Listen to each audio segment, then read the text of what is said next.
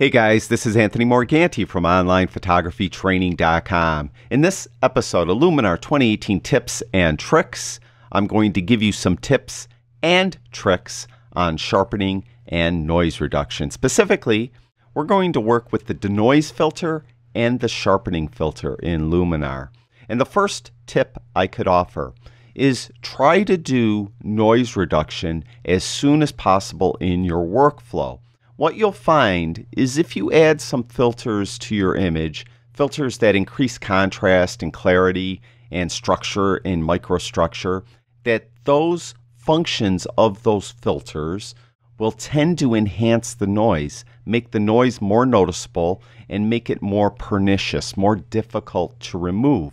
So try to remove noise as early as possible in your workflow. And the second tip I could offer is try to sharpen your image as late as possible in your workflow. What you'll find again with many filters, those filters that have clarity and contrast and structure and microstructure, that a lot of that functionality will sharpen your image. And if you sharpen early, then add other filters that have those functions, you'll tend to over sharpen your image, and you want to avoid that. So what you want to do is save sharpening towards the end, and what you'll often find is you don't have to use it at all. Your image will be sharp enough with all the other filters you happen to use. So for this demonstration, we're going to work with this image. Now I chose this image for two reasons. First of all, it's an animal. It's not a wild animal, it's a zoo animal, but it's still an animal, and we tend to like our wildlife/zoo photos to be as sharp as possible. The second reason I chose this shot is there is a lot of noise. You may not notice it right now, but when you do sharpening and noise reduction, another tip is you should zoom in. Zoom in to a part of the image that has a lot of noise where you want to reduce that noise. And then later when you sharpen, zoom into a part of the image that you want to make sure is very sharp. So I'm going to zoom in, and it's recommended that you zoom in around 100%, and that usually will be fine. For this demonstration and for this video, so I make sure that you could see it in the video, I'm going to actually zoom in to 200%. And if we look at the background behind the cat, you'll notice there's a lot of noise. And there's actually two different types of noise here. That's another reason why I chose this image. It has luminance noise, and all luminance noise is just like noise that looks like film grain. And that's very common, and almost every image will have it, especially if you're shooting at higher ISOs, and especially if in the darker parts of your image. So where the shadows are in your image, that's where the noise tends to be. Also, the second type of noise we have here is color noise. And you may notice that there's these little colorful dots, and usually the dots will be red, green, and or blue. And that's called color noise. And again, it's relatively common, and it's easy to rid with the denoise filter. So I'm going to stay zoomed in here, and I'm going to go to Add Filters, and I'm going to add that denoise filter. And I'm going to close down the filters catalog so it's out of our way. Now the denoise filter is pretty simple. There's only 3 sliders, and we have 2 sliders that cover those 2 different types of noise I was talking about, luminosity noise and color noise. And really all you need to do is move the slider to the right. And as I move the luminosity slider to the right, you can see that that noise is starting to smooth out. Similarly, we could still see that color there. You can see those little color splotches. If I take this color slider and move it to the right, you can see how it kind of rids it of that color as well. So we could move these sliders to the right and totally rid the image of any noise whatsoever. The boost slider will help give it like a little more or a little less. And the reason why that boost slider is there is we're often fighting a battle when we're doing noise reduction. We want to get rid of the noise, but when you get rid of the noise, you tend to soften the sharpness. So you just don't want to come in here and move luminosity and color to 100 and move boost up to 100 as well. Yeah, we got rid of the noise, but where we want the image to be sharp isn't as sharp as it should be. So again, you want to do it just enough. So zoom in, again, I'll zoom into 200. What I tend to like to do, now if I was zoomed in at 100, this would be more applicable. I like to look at something I want sharp, and something where there's a lot of noise, all in one screen.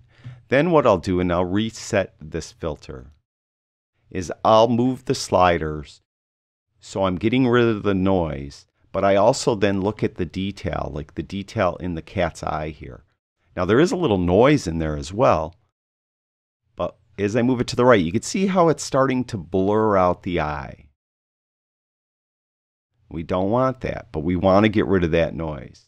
So I will move it just enough so that it smoothed the noise out. I may not be able to eliminate it 100% before I start blurring out detail to a point that it's not acceptable.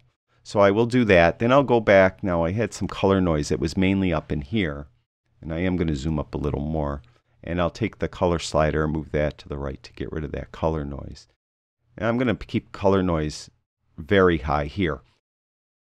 Again, a lot of times you'll get some micro contrast with color, which is a good thing.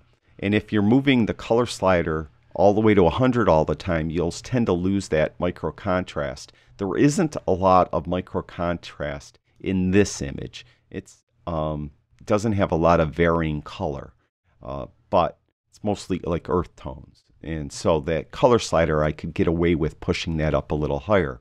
But we'll zoom in again, and then I could go to the boost and see if I could maybe get away with pulling it down a little bit and see if it's still got rid of the noise, which it has, and it's not adversely affecting anything else. So that looks pretty good. I think I'm going to bring boost up. Right around 26 is good, and that seems to be pretty good. So I'll zoom back in to 200%. You can still see there's a little noise there, and I'll turn the filter off. There's before and there's after. Before, after. But that's pretty good. I mean, when we're zoomed out 1:1 or zoomed out to 35% here, you could see that, you don't know the noise is still tiny bit there. It looks good. So I think that looks pretty good. So if we wanted to add more filters now, I'd add more filters now, but for the sake of this demonstration, let's just jump right into the sharpening slider. And the sharpening slider, again, or the sharpening filter, I'm sorry, you should do again towards the end of your workflow.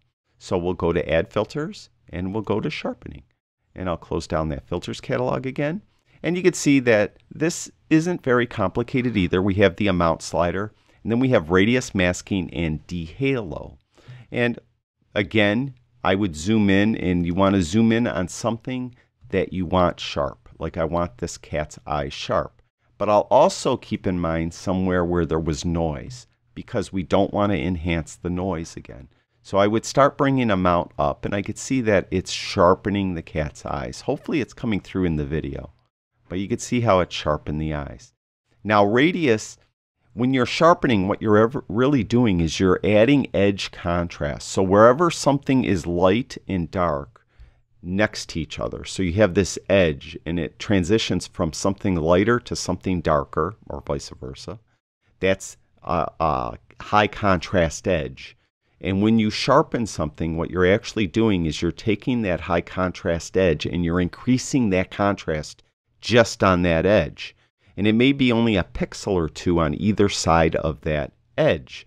So when you're doing that, you're making the part that's lighter a little bit lighter and the part that's darker a little bit darker. And that's how you're increasing the contrast, and that makes it look like the image is sharper. The radius is how far out from that edge are you going to affect with the Amount slider. So if let's say radius is at 50, maybe we're just doing 2 pixels on either side of that transition line where the light touches the dark. As I move radius to the right, we'll start increasing it from 2 pixels on either side, maybe to 4 to 5 to 6 pixels. So we're increasing that edge, and you can see how it increases the sharpness too as I move it to the right. But this, when you're messing with radius, this really does affect the noise as well. So you'll tend to enhance noise. Now hopefully you did the noise early in your workflow and it won't be a factor. But It also tends to make it look over sharpened. You could see that the cat's fur just looks horrible. So we really have to back that off so it looks more realistic. Now what masking does is where there's a big swath of uniform tone and color, a lot of times we don't need that sharp. And what happens again is if you apply sharpening, you tend to enhance the noise. So landscape photographers love the masking slider because you have this uniform blue sky and it very readily will show the noise. And if you sharpen, you'll tend to enhance the noise in the sky and make it look noisier than it actually is. What you would do then is take this masking slider and move it to the right, and it will remove the sharpening from those areas that have uniform contrast and uniform color. So the areas around this cat where it's kind of more uniform, if I move masking to the right, it will remove any sharpening that was applied there. And you could zoom in again and just see. And we did such a good job with the Denoise filter that we're not enhancing any existing noise with the sharpening filter. So masking isn't as effective right now, but that's a good thing. We don't really have to use it. But again, just move it to the right to start masking out those areas with uniform contrast and color. If you find, though, that if you move it too far to the right, it's going to start affecting areas that aren't quite uniform contrast and color and might start making those areas less sharp. So then move it to the left. Dehalo, there's not an example in this image, but what you'll find often is when you apply filters to an image and you have, let's say, a high contrast area. An example would be a bright blue sky with a dark telephone pole going up through the sky, or a dark tree trunk going up through the sky. And what you'll often find is the dark tree trunk or dark telephone pole will look like it's starting to smudge off into that sky. That's haloing, and that is very common when you apply a lot of contrast, clarity, structure, microstructure, and sharpening to an image. If you find that, take this dehalo slider and move it to the right. What you could do also is if it just things don't look sharp enough and you're not really having an issue with haloing, you could take the dehalo slider, move it to the left, and it actually will sharpen your image a touch more, very little. But you could experiment with that dehalo slider.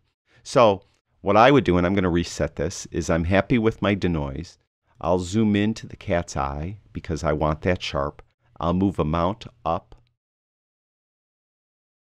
quite a bit so I could see the sharpening on the cat's eye. Hopefully you could see it in the video. Hopefully you're watching the video in HD. There's a little gear in the lower right hand corner of the video. If you click on that, you could see the resolution of the video, different resolutions. Click on the highest one. Hopefully you'll be able to stream the higher resolution, but it will look clearer and you'll more readily see the noise and the sharpness that I'm doing. And then I'm going to push radius up a touch. You can see it's working well. It didn't adversely affect the cat's fur. And then I'll take masking to the right a little bit, even though it's really not needed in here, and I'm going to leave dehalo alone. So, in my opinion, this is a properly noise-reduced and sharpened image. So, if I turn both of those filters off, and I'll zoom in, and I'll go back to 200, we could see this noise here. I'll turn the denoise filter on, and once it kicks in, you can see image processing over in the lower left-hand corner. You can see it smoothed out the noise very well. And if I drag over to our cat's eyes, and then I'll turn this filter off, you can see how there's a lot of noise in the cat's eye. And if I turn it back on, you can see how it reduced the noise, but it did blur it a little bit. So I'll go to sharpening and turn that on. And once it's done processing that, you can see it increased the sharpening, but it did bring back some of that noise. So I could come in here and move with radius a little bit or move with masking and see if I could help it, but I don't think it's necessary. I think once you're zoomed out, looking at the image normally, it looks fine. So that's some tips on using the denoise filter to remove or reduce noise in your image, both luminance and color noise, and the sharpening filter to just sharpen your image. The main thing I want you to remember is do denoise early in your workflow and do sharpening late in your workflow. And I think you'll find that it will more effectively work out for you in the long run. Thank you, everyone that watches my videos. I truly do appreciate it. I'll talk to you guys soon.